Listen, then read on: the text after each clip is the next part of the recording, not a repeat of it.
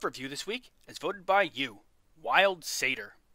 Her white, active skill, Party Crasher, shoots a magic dart from her pan flute at the foe with the lowest health percentage, stunning them for 2 seconds. The dart also does 2 stars worth of magic damage and an additional 240 magic damage for every 1% health remaining that the foe has. Guaranteed to stun a foe, skill level or lower. Has the magic damage trait and the piercing damage trait. This is a unique skill and a complete oxymoron. Targeting the lowest health percentage while also benefiting from higher percentage health is mind-bogglingly stupid.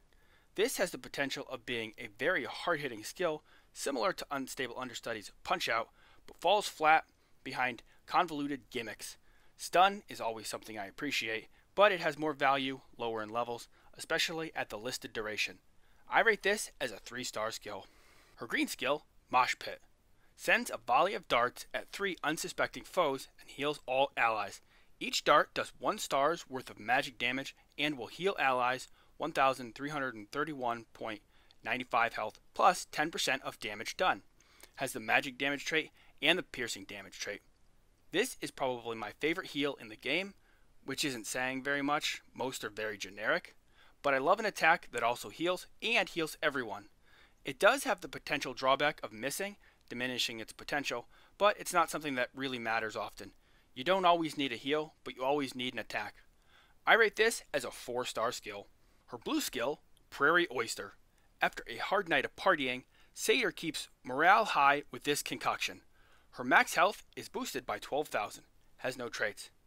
This is a recording. Stats as skills are a waste, even if they are useful. I rate this as a 1-star skill. Her purple skill, Out on the Town. Dancing through the night, the Satyr's nimble magical hooves grant her 240 magic resistance. Has no traits. This is a recording. Stats as skills are a complete waste, even if they are useful. I rate this as a 1-star skill. Her orange legendary skill, Soothing Melody. Wild Satyr's basic attacks now heal her for shown points and have a 49.59% chance to stun her target for 1 second. Has no traits. This skill is unlocked when you promote to orange and then do 3 quests. Like Dark Horse, these quests have changed, but I believe I caught them post-change this time. Quest 1, Pitch Imperfect. Sacrifice 1 Purifying Tuning Fork. This used to be 5 Magic Mirrors, I believe, which makes this magnitudes easier. This item still requires some elusive items, but ultimately isn't very difficult. Quest 2, Throwing Money at a Problem. Give away 1 million gold. Depending on where you are in the game, dictate how draining this is, but ultimately it's relatively easy. Quest 3, A Piece of My Soul. Give away 25 soul stones. This is an expedition item on server 3, which made this quest very easy. On server 10, it is not, and my Satyr isn't even 5-starred. This falls on both sides of the scale. Sadly, where I use this hero most, I will struggle to finish this easily.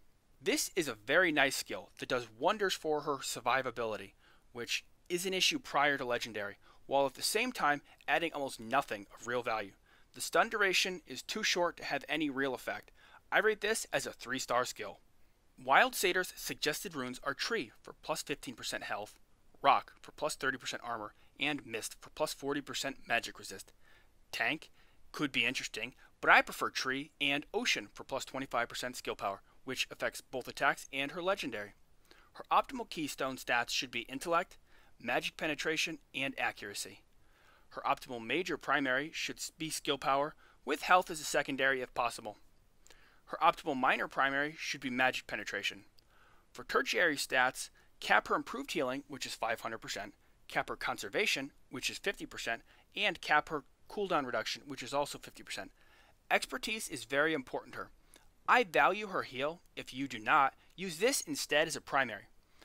Longer Disable, Fury, and Accuracy are of value. Lifesteal, while not technically useless, basically is useless with her legendary. Where do I use Wild Satyr? I do use her in Boss Pit on Aurum Stage 3, and she's actually quite effective there.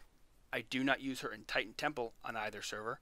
I do not use her in Coliseum on server 3, but I do on server 10. I do not use her in Fight Pit on either server. I do not use her in Expedition on either server. I do use her in War, but primarily as a sacrifice for crabs. Even on server 10, she has little other value here. On server 10, she is in a lineup with Megator, Skill Power DPS, and Moondrake. I don't use her often on server 3 except as a sacrifice, either for crabs or to stay ahead of Aquatic Man.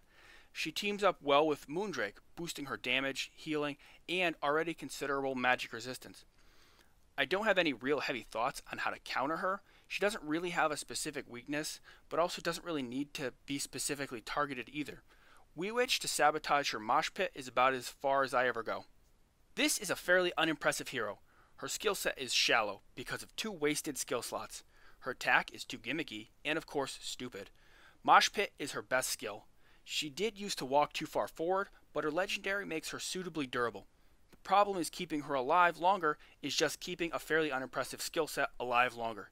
She is essentially an uncredited tank. Overall, I rate Wild Satyr as a 2-star hero. She is a serviceable hero who does have her uses, but ultimately adds nothing except standing in front of your back line, and there are far better options for that. I really want to like this hero. Her 2 skills are really interesting, and if you have a spot for her, she's okay. But if you skip her, you won't be missing much. Thank you for watching. I welcome your comments. What do you think of this hero? You're also welcome to rate and subscribe. Be sure to check out my Twitter in the first 24 hours to have your vote on who I review next, as well as Discord and Patreon, which are all in the description. Now perhaps, more videos? You know you want to.